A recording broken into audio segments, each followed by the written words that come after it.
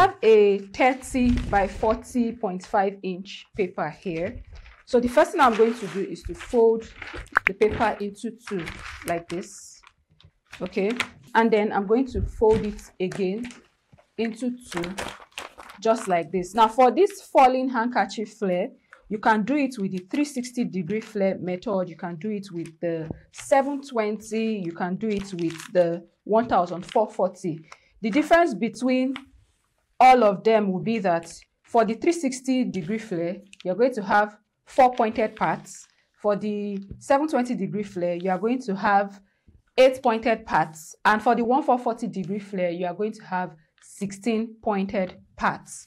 So the next thing I'm going to do is to get my waist measurement. I'll be going with a waist measurement of 30 inches, and then I'll just add 2 inches for seam allowance, zipper allowance, any of those things if I need them. If I don't need them, it can be trimmed off.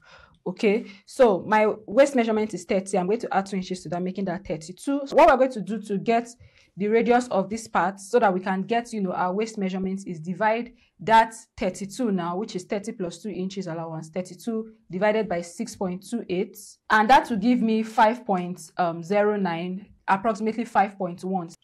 So what I'm going to do right now is to come to this pointed part of the pattern paper. I have an open end here and I have a closed point here. So I'm going to mark that 5.1 inches. Okay, so I come right here. I don't have 5.1, I have 5.125 on my tape rule.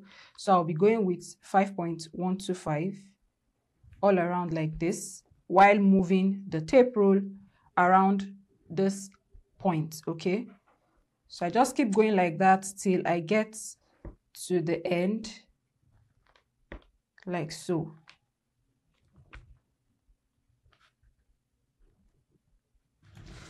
So after I'm done marking, I'll go on to join the points like this. So whatever I have here, if I should multiply it by 4 now, I'll be getting that 32 inches or more. What I have left here from this part is 15 inches.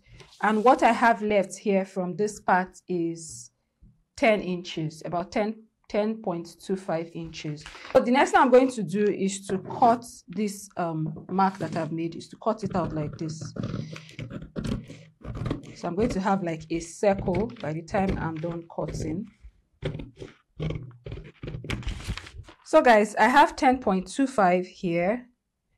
Okay, and I have 15 inches here. What I'm going to do is reduce this folded part till it gets to this length, that I have here. So I'm going to come here and mark that 10.25 here. And then what I'm going to do is, whatever I removed from here, for me, that was 5.1, right? So I'll come right at this open end of the paper. I'll mark that 5.1. Okay, and then I will mark this 10.25 inches in addition to that. So I'll come right here, I mark 10.25 inches like so. So can you see what I'm doing? And then I join the points with a straight line like this. And then what I'm going to do is to cut this part out.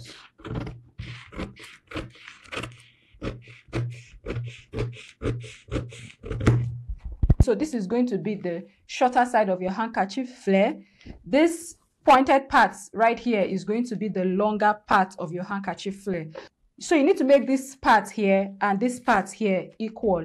Okay, what I mean by that is, that where you started marking the radius and where you ended it, the two of them, these two parts here, have to be exactly the same length, okay, in order for you to get this handkerchief flare right. Do you understand? This pointed part right here will be the longest part, and it is the part that will form your center front, your center back, as well as your side seam area.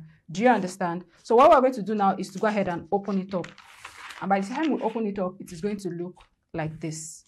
Okay, so what you need to do now is to match the pointed edges across from each other. So it's not going to be at the side like this. So I'm going to grab this one that is on top.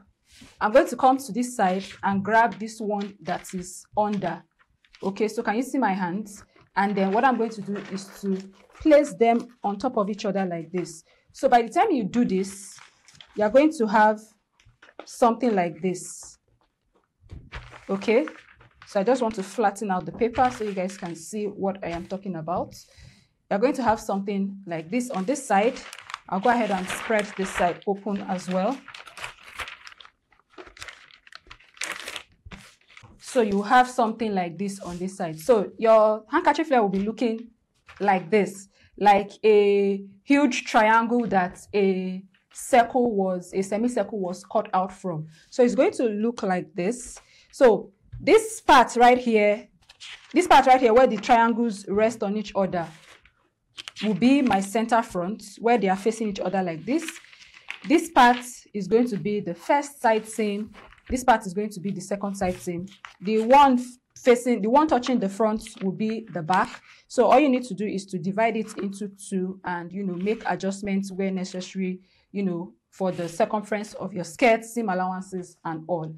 Okay, so now that we have this now, this is just it, guys. So by the time you cut it on fabric and, sew everything up together, the flare is going to be coming down like this, everything pointed downwards, okay?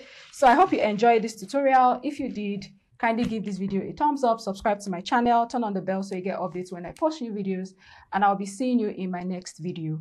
Bye!